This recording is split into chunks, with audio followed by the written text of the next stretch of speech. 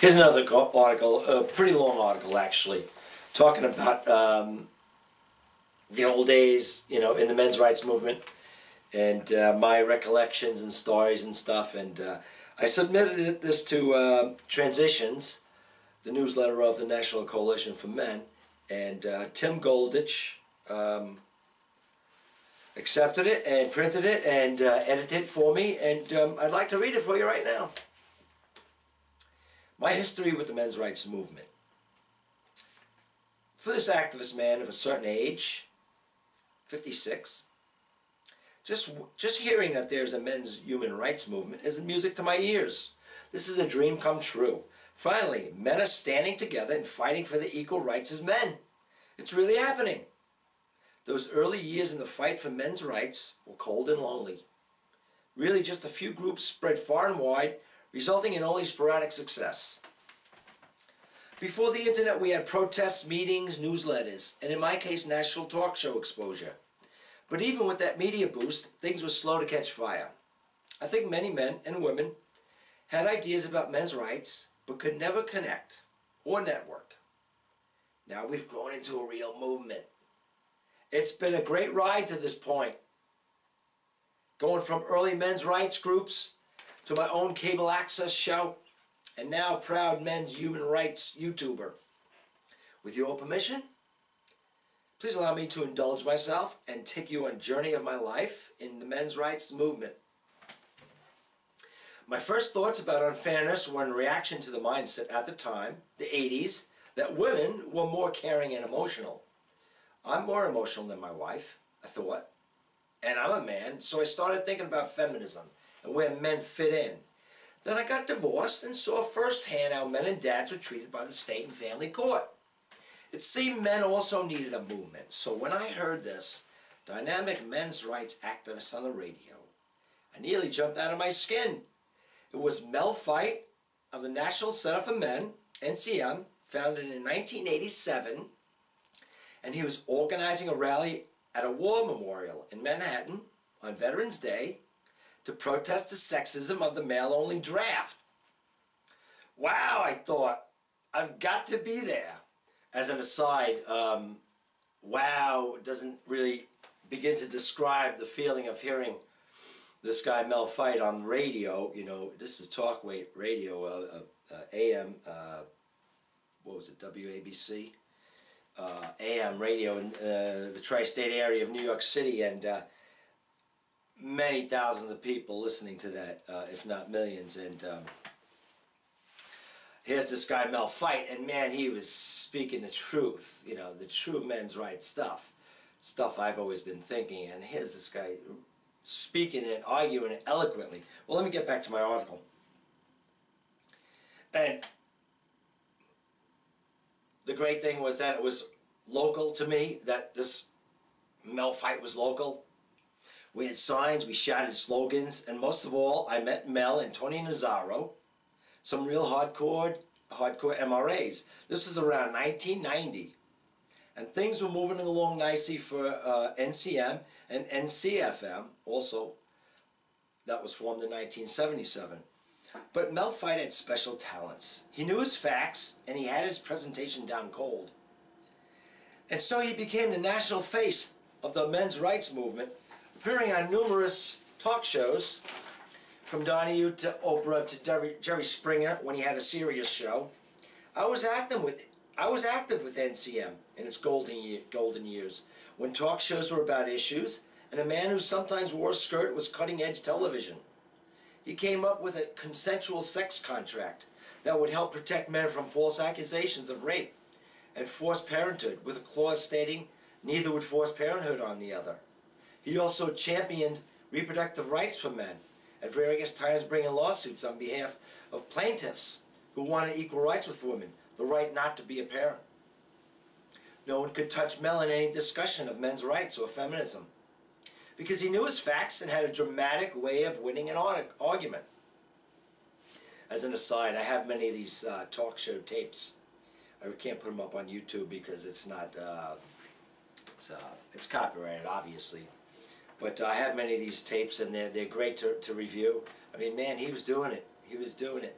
But Without the internet at the time, we could not network like we're doing now. Okay, back to my article.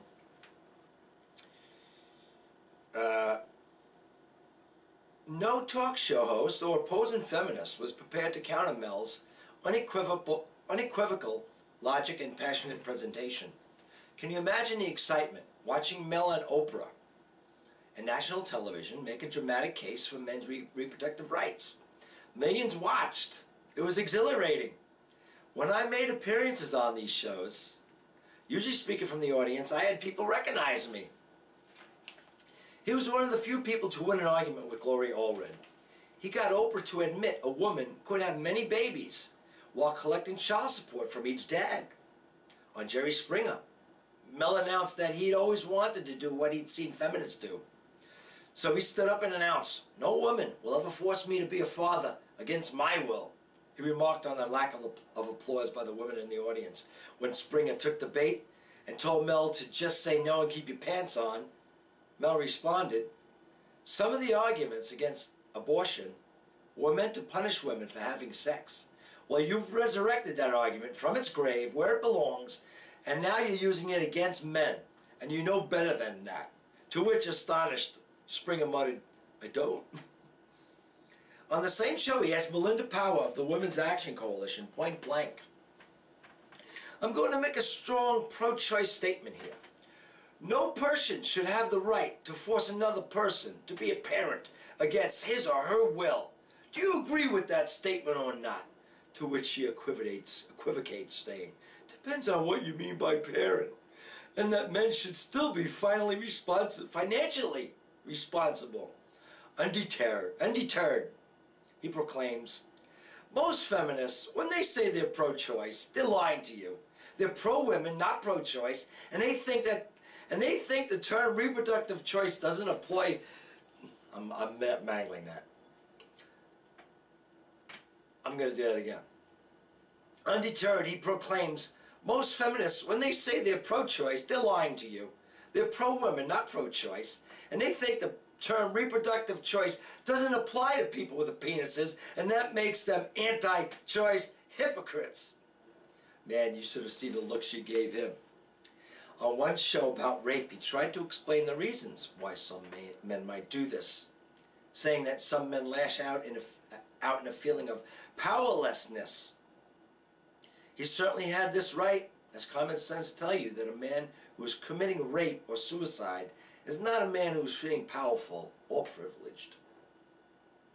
He also was adamant that in most of his appearances, he'd be allowed to wear a skirt, one of his in-your-face activism tactics. I love that. His point was, of course, that women have choice of what to wear.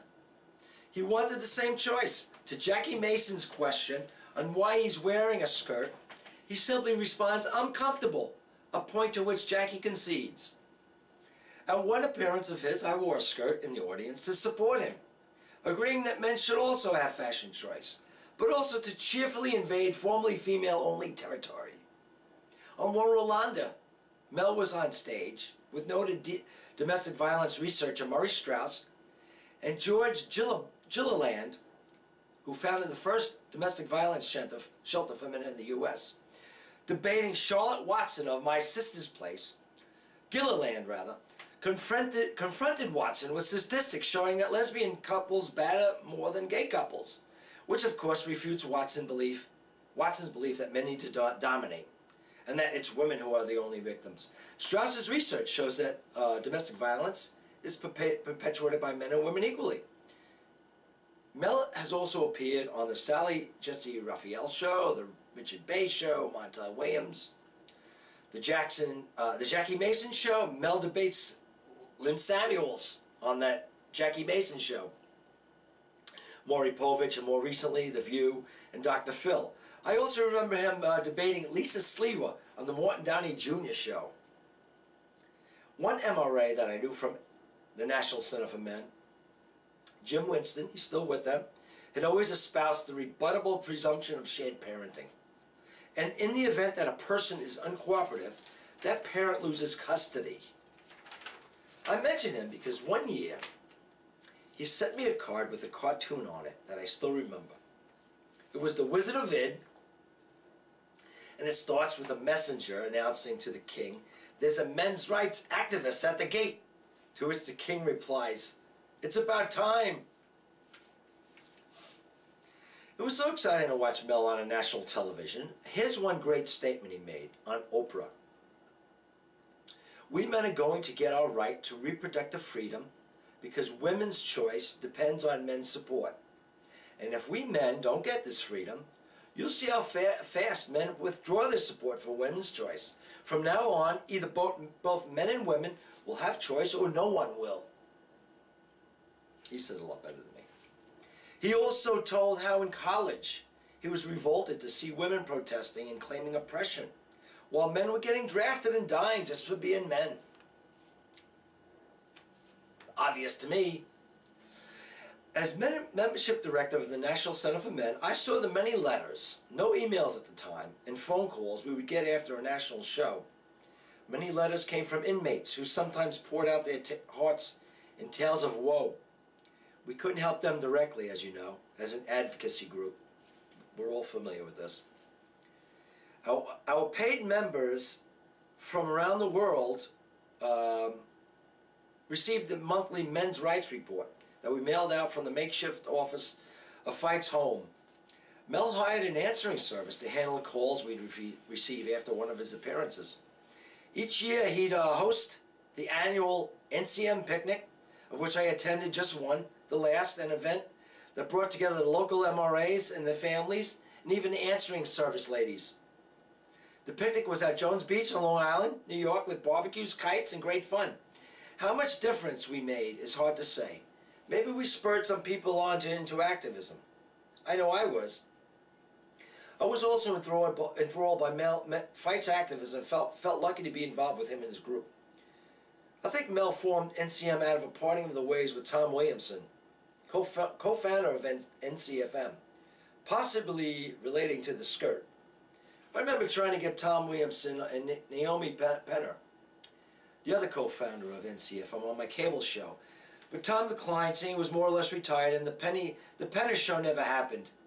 Harry Crouch at NCFM.org has plenty of info on the early men's rights movement. We engaged in many protests, some related to domestic violence. We brought our signs and t-shirts to one of those clothesline projects against domestic violence. We somewhat agreed with their cause, but we were there to say that men are also victims and females can be perpetrators. Some were stunned to see any opposing viewpoint, but others agreed that DV was an agenda thing. At one of our protests at the Ms. Foundation in New York City, against Take Your Daughter to Work Day, to point out the obvious hypocrisy of the whole idea, a camera crew and reporter interviewed me and others. I later found out that they were from Fox and Michael Moore's TV Nation. So Fox calls me and wants to do a show about the men's movement and would I like to be included. Not knowing the show involved, I thought it could be a news piece. I jumped at the chance.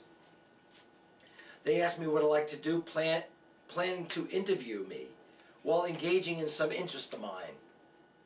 I guess they sandbagged me. Instead of airing what I said at the protest, they tried to get me to say something stupid, which I didn't. I say this in hindsight because the segment on TV Nation tried to discredit the men's movement, but by interviewing me and two others, hoping we'd say something outlandish, which we didn't. Only when it aired did I know it was Michael Moore's show, as I never even spoke to him. He mostly trotted out the usual one-sided feminist statistics that say men were doing just fine, and he did his best to ridicule the men's movement and paint it as a bunch of angry white males. Sound familiar? This was in the 90s that Michael Moore did this. I think I made a couple of good statements, but all my reasoning went on the cutting room floor. The laugh is on them. I was in a Michael Moore production. One memorable comment I made was from the audience on the Rolando Watts show. I think the show was titled Divorce Wars. One guest told the tale of a controlling ex-husband who owed a lot of child support and was supposedly hiding assets. It was clear to me if you just step back. I asked, what is the most precious thing to come out of your marriage? To which she replied, the children. Then I said further, you're saying you're the wrong party here, while I say you've got the most important thing of all, your children. Sure, share the beef, but talk about unrecognized female privilege. On the same show, Mel shared the crowded stage with legal expert Jamie Colby, declaring that while the husband's role of providing continues after the divorce, the wife's role ends. I've never heard of a judge ordering a woman receiving alimony to go to her ex-husband's place to do the housework. I thought that was a great point. I always thought that was great insight. I mentioned Jamie Colby because years later I saw her as a newscaster on WPIX, then CNN. And now she has her own show on Fox News Channel and is an award-winning journalist who got a BA when she was 14 and law degree at 22. She was an entertainment lawyer for a time and was Johnny Carson's lawyer for his divorce. All of this is the early 90s. On the show Final Take about sexual harassment, again from the audience, I asked Gloria Allred. Now this question's coming up again, 20, 30 years later. You say sexual harassment is in the eye of the victim. Well, would you agree with me if I said it was sexual harassment if I was offended by a woman wearing a low-cut blouse at the office? It is in your book, up to me, right? She waffled and didn't give a straight answer, as only she could do. Another time I was booked as a guest on the Charles Perez show, but bumped into the audience when they realized it was more serious than sensational. Daytime talk television was no longer an outlet for serious discussion of important issues. In the late 90s, I found NCFM and became active with them for many years. In 2002, I started broadcasting a local men's rights talk show from Long Island, New York, which lasted for about 4 years. That was on a cable access show. I tackled all the standard topics: circumcision, the draft, reproductive rights, divorce, paternity fraud, and many others.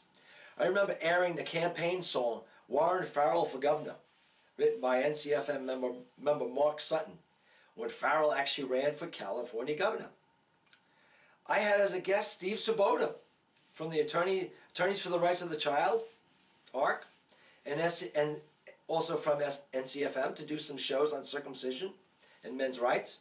I recorded an early NCFM Greater New York chapter meeting for 2 shows.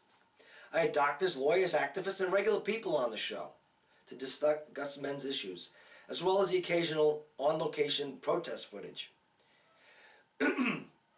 You could find all those shows at my YouTube channel, Buck Dharma, B-U-C-K space Dharma, D-H-A-R-M-A. One score I made was getting a letter published in the syndicated column Single File on the topic of men's reproductive rights, which was well received by Susan Dietz, saying, read his logic and then reread it before passing judgment. To my amazement, keeping this whole issue alive, my ex-wife gets her own letter published in rebuttal, taking it personal, which it wasn't. Imagine seeing a letter in the paper signed, your name here's ex-wife. On March 4th, 2013, some cool activists and I pulled off an amazing protest. We interrupted a Clinton Foundation Millennium Network talk at Brooklyn Academy of Music in New York, standing and chanting, "Stop exploiting Africans," and "Circumcision does not stop AIDS," to protest the misguided efforts to circumcise millions of African men to stop AIDS. Stunning the audience, Bill, Chelsea, and actor Ed Norton. Already there's been good press on the internet about our action and a lot of intelligent comments. seeintaction.org. That's who organized that. The plan was to attend the Clinton Foundation talk by buying tickets and sitting together in the orchestra, then donning the blood-stained men jumpsuits, white with blood-stained crotch, while seated, then standing while zipping up the jumpsuits.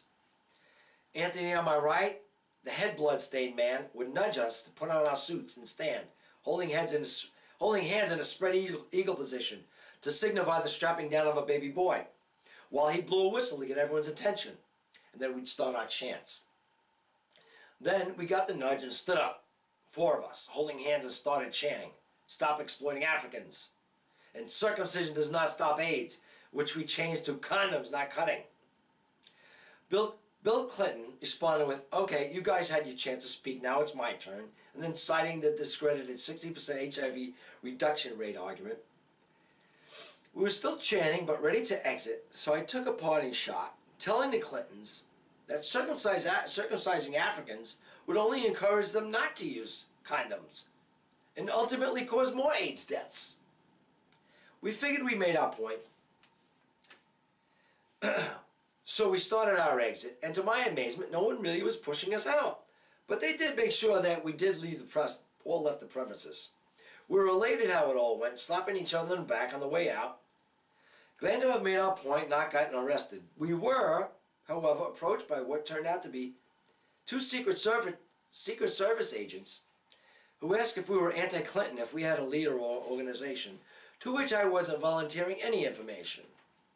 They were actually friendly and said they appreciated that we were well behaved and didn't try to stay and cause trouble, and mainly that we were simply a group of passionate activists. Because this is my personal experience with the men's movement, much activism went unnoticed to me. I knew of Glenn Sachs and the His Side radio show, other fathers' rights groups, Angry Harry and Men's News Daily, but I wasn't active, losing interest when Mel dropped out of sight. Glenn lost his show and Dad's on the Air from Australia disappeared. The NCFM New York chapter closed and I stopped producing my cable show. But meanwhile, the MRM was growing, transforming, and flourishing online. Years of this growth have produced fruit.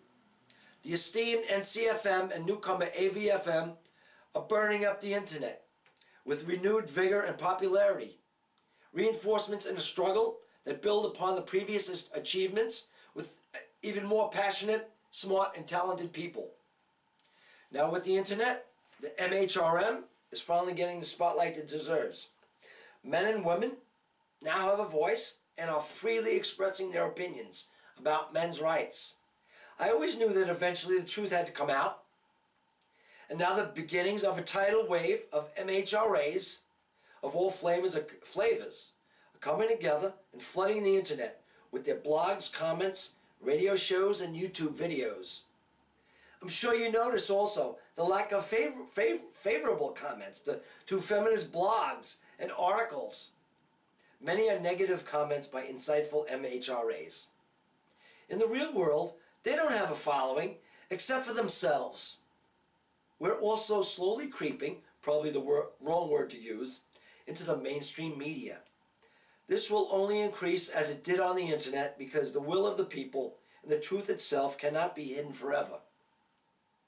I'm relieved to know that this movement is here to stay and growing every day, and seeing the young MHRAs in our midst gladdens my heart that we're on our way to justice and compassion for all.